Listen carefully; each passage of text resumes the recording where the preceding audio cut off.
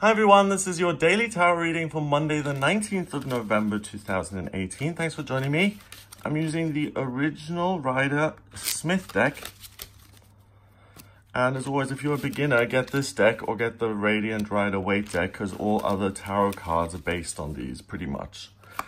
So we have the Queen of Cups in reverse. We have the Two of Pentacles. And then we have the Moon.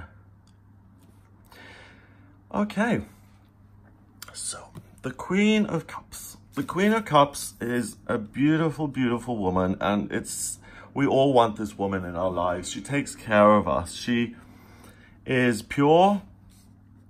She's the queen, so it's not like she's naive or innocent because she's never been exposed to anything. She's been exposed to everything in life: abandonment, rejection, true love, pain, loss, grief, everything.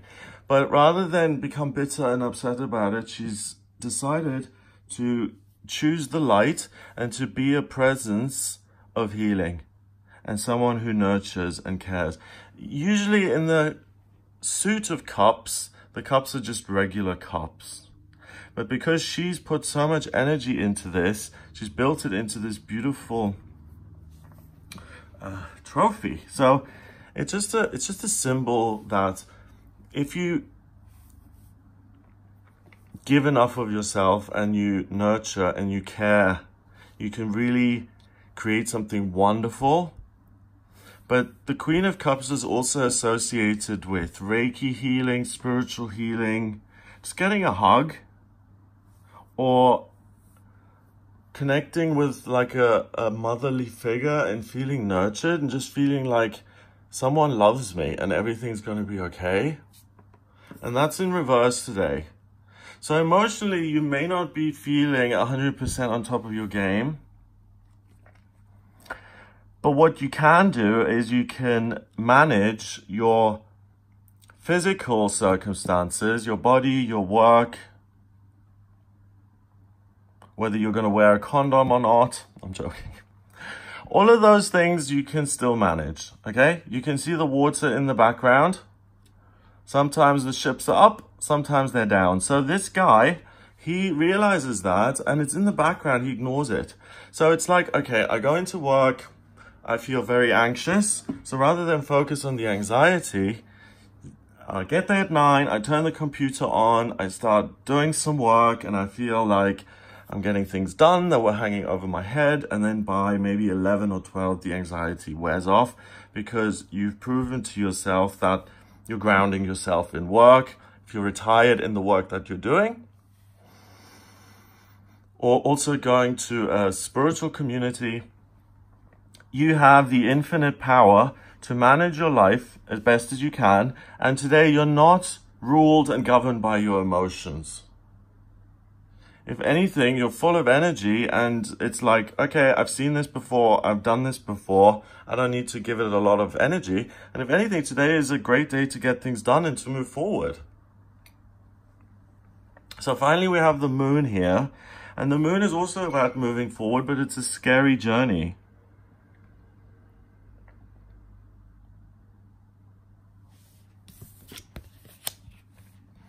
So wherever you are on this path, it's going to be difficult. Let's say you're coming down from up there. You have to walk through this doorway, which feels kind of ominous. The Moon is up there angry. It's a full moon. So it's got lots of power over you to make you feel unsettled. There's danger there.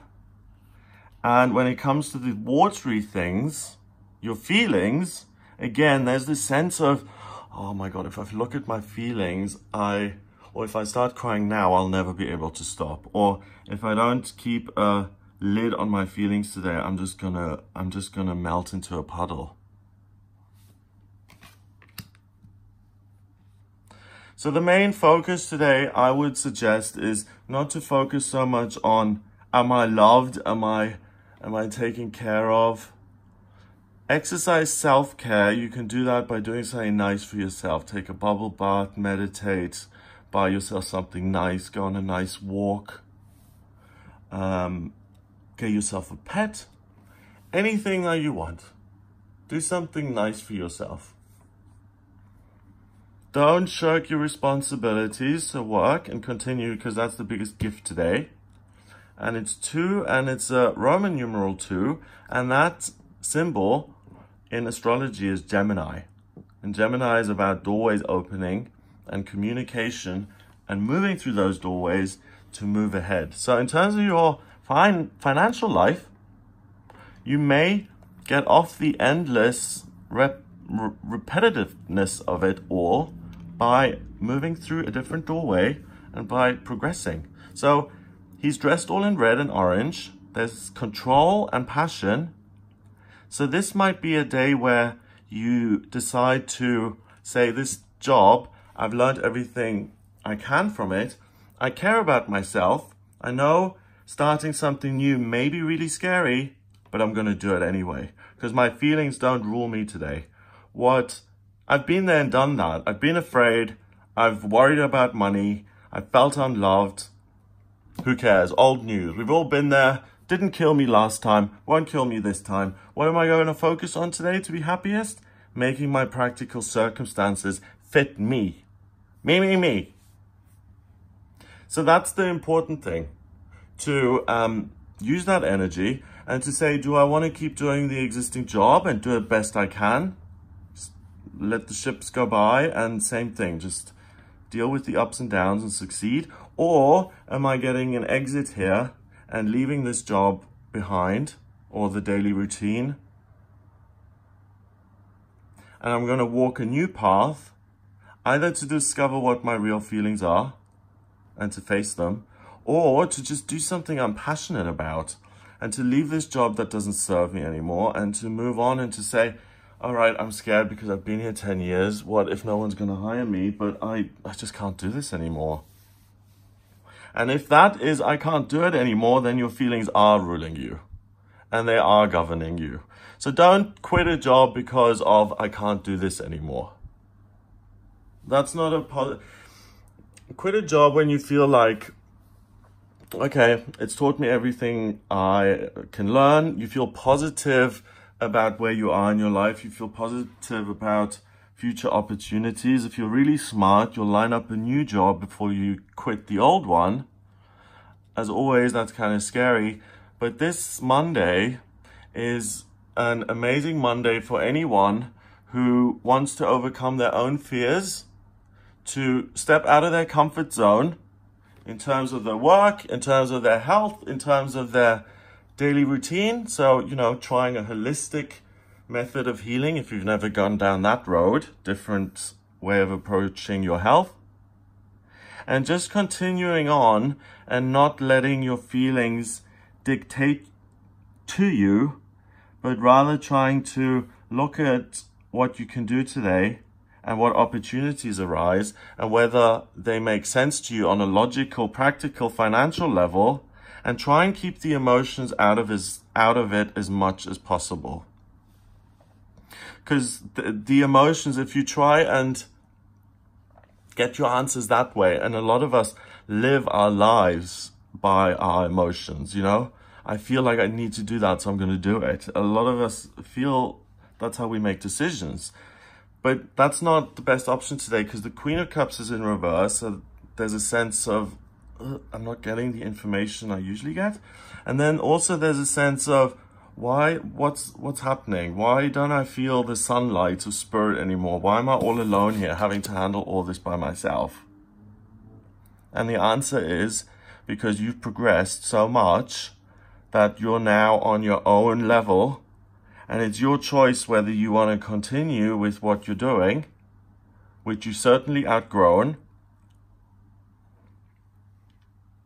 But he is dressed in red and orange, so this could be the head of a huge corporation, and he's passionate and happy about it and handling it. So yes, that's the choice.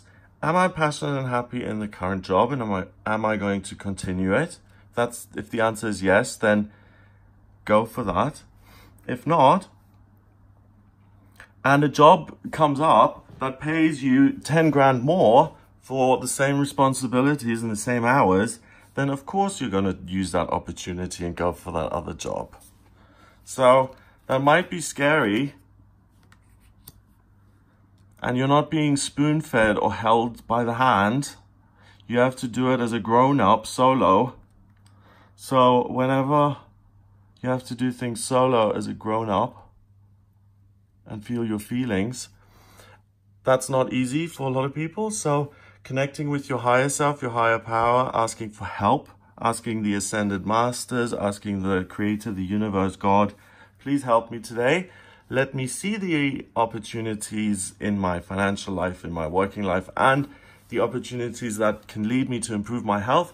And please help me keep my emotional life in check and not get swept away by an emotion that's going to last 3 hours and then be gone, and it's totally turned your life around. And then you're standing there like without a job and it's like, what just happened? It's like an emotional tornado just runs through your life, and then you're like, okay, I have to decide, because this feeling is so strong, it must be right. So take a little bit of time before you act on a feeling, or a feeling mainly. Analyze it first with your intellect. So you feel something, don't immediately run out and do it. Just look at it for a second. Yes, it feels exciting, wonderful, great. But look at it in a practical way. Does it actually make sense? If it does, do it. If it doesn't, other ideas will pop up. So it's a great start to the week. Focus on productivity, really. You know, not every day can be sunshine and kittens and roses emotionally. And today isn't. It's about show us what you got. You can either make the day easy by working and being practical and focusing on practical matters, or you can make the day difficult for yourself by trying to figure out something emotionally that really you're not being supported in that area today via the cards. So don't waste your time and get something done in the real world. So I hope you have a great start to the week. Number-wise was 1 and 2 is 3. 15, 16, 17, 18 is 21. 2 and 1 is 3. 3 is about new beginnings, and it's about communication. Gemini is about communication and walking through doors of opportunities, which also are new beginnings. Every door you walk through is a new beginning. So a lot of people are going to really have a fabulous day in terms of making their working lives and their jobs better. And a lot of people are also going to learn how to kind of control the emotional onslaught and to feel their feelings. So it's a great day all around for us to kind of step out of our comfort zone, to progress and to learn something. I hope you have a great day. If you would like a private reading with me, please get in touch via my website. It's gregoryscott.com. Click on the readings tab to order your reading. In my personal readings, I use the tarot, astrology, and numerology. The astrology chart shows me what your vocational talents are, so what the right job is for you, whether it's clockmaker or civil engineer. It also shows me what your life purpose is on a soul level and where you've been in past lifetimes. It shows me what's destined for you in work and love, health, romance, spiritual progress, and I can answer any questions you may have. So if you are interested, please do get in touch via the website gregoryscott.com. Please hit the subscribe button on this YouTube channel if you like my videos, and I'll speak to you tomorrow.